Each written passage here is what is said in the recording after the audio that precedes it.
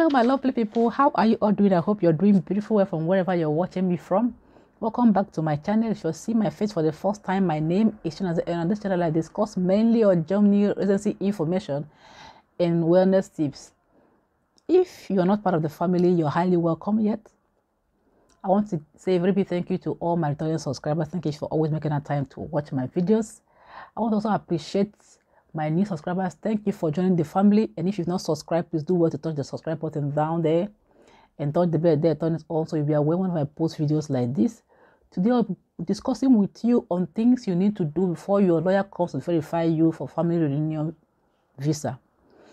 If you're in my country, Nigeria, or any part of country where you are, you have applied for family reunion visa, you have got to the point where you're coming to be verified by a lawyer.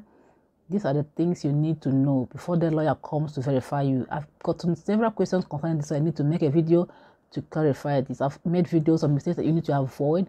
I will leave the link to that video in the description box below. I'm telling you these things from my experience. These are the things that I went through. Now, before your lawyer comes to verify you, you must have noticed that when you were filling the forms to submit, you fill the form called questionnaire, then you fill data for yourself, your siblings, your education, everything concerning you, where you are giving birth to, your place of worship, your parents, witnesses, neighbors, friends, you fill a lot of data. But I want you to know that you should write down data like date of birth. For instance, you fill data concerning your parents' date of birth, your siblings' date of birth. It is best for you to write those data down, because when the lawyer comes, you'll be given a document to fill, which will also call for those data that you filled in your questionnaire. To avoid misinformation and to ensure accuracy, write those things down before submitting those documents, so that when the lawyer comes to verify you, you also give the same data to avoid misinformation and ensure accuracy. This is one thing you need to know. Now, the second thing you need to know is that you must inform your witnesses, those people that signed your documents for you during your court wedding. You have 2 witnesses signing for you, okay? Whether they are male, whether they are female, let them know that the lawyer will be coming to verify you on so day. Let them know that they will be visited. Of course, they will be visited. Do not allow them to be taken unawares, and the lawyer is around, they are not around. The lawyer goes without interviewing them is an issue for you. They should be aware that they will be interviewed on so day, and they should be around.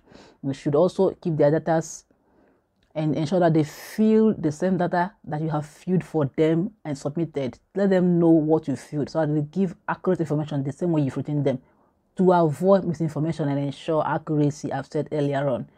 After you've told your witnesses and they are around, now the person that will be interviewed in your environment is your neighbor, the person who will bear witness that you had wedding, whether traditional, whether court. Someone has made a great mistake by not informing the neighbor that he or she will be interviewed. The neighbor was taken unawares. The neighbor comes, the lawyer comes, to interview this neighbor, and the neighbor is not aware. The neighbor is the information is given is not accurate, not in line with what the person has written. There are some things I'll be letting you know that you should brief your neighbor. Let this neighbor know, because when the lawyer comes, these are the questions that will be coming to your neighbor. Now, the first is your name. Before you got married, you had a middle name, your father's name. Let the neighbor know your father's name, your middle name. Let the neighbor know where you went for primary education. Let the neighbor know where you went for secondary education, you're in university. Let the neighbor know that you are married. How many siblings do you have? What is your formal address, where you lived before living with this neighbor? Let them know where it is. The address that you lived, where you lived formally before packing in and having him or her as a neighbor. What is the address? Let the person know.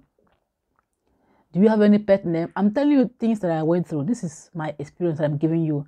And if your neighbor is aware of all these things, you are sure to beat, the stage where there's confusion. The lawyer is suspecting that something is going on, that you didn't have your wedding. Let the neighbor know how the wedding went. If he or she did not attend the wedding, let the neighbor know how it went. Was the day sunny or rainy? People were in attendance. How was it? Was there issue? Who was present there? Let the neighbor know all of these things, so that when the lawyer comes to interview him or her, the neighbor will not be beating about the bush and sounding confused. Okay? When you have done all of these things, everything will put in place. And then there's another thing you need to know using your own intelligence. For instance, the lawyer is going to go to your place of birth, your hospital where you are giving birth to. It's also going to go to your place of worship. It's also going to go to your school where you attended. It will be wise that you support him financially by paying for transportation fees when you're going to all of these places. If he pays for when you're going for your place of worship verification, why not pay for when you're going to your school? If he pays for when you're going to your place of birth, why not pay for when you're going to your court wedding premises? Let this support come from you. This will encourage the lawyer, make him or her happy. See that you're not being selfish. You're supporting his or her work to make your verification process easy. And he or she will not be so hard-hardened to withhold or hold anything against you. Support him or her whatever way you can. Or you can also give, when he comes to interview you, because this is stressful, you're going to be, going all around the whole day. You can offer a refreshing drink, get something for him or her to eat if you can. These are ways to make things easy for yourself. Do not sound strict. And you must be very careful not to sound angry, irritated, or nervous of any kind. Let him or her know what is happening, what has happened. Okay? When you go to the court premises, let him or her, because you're going to come with the photos you submitted to them at the embassy to ensure that the same place you said you had your court wedding is the place that people are going to verify. Let the people around there who were present meet with him, speak with him, let them meet with him and know that things were really done here. There's nothing being cooked up. That things I have to let you know. Prepare yourself accurately before the lawyer comes to verify you. You'll be getting a call from the lawyer letting you know that it's going to come on so day to verify you. Put things in place.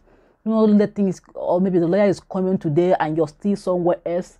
The lawyer is waiting for you. You're not yet arrived. This is going to sound as a kind of your seriousness is at the height.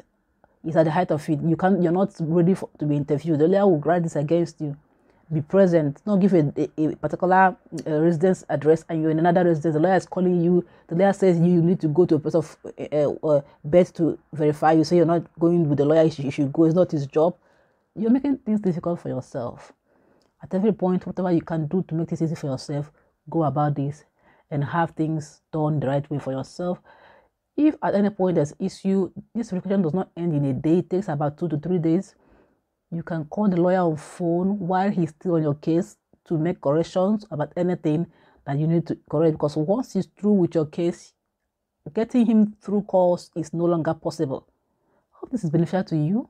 If you have more questions concerning this, you want to be clarified more, leave me a comment in the comment section. I will come back to you. You have topics you want me to clarify concerning this same topic or other topics, leave in the comment section. I'll make a video concerning it. To my next video, I will see you then. Bye.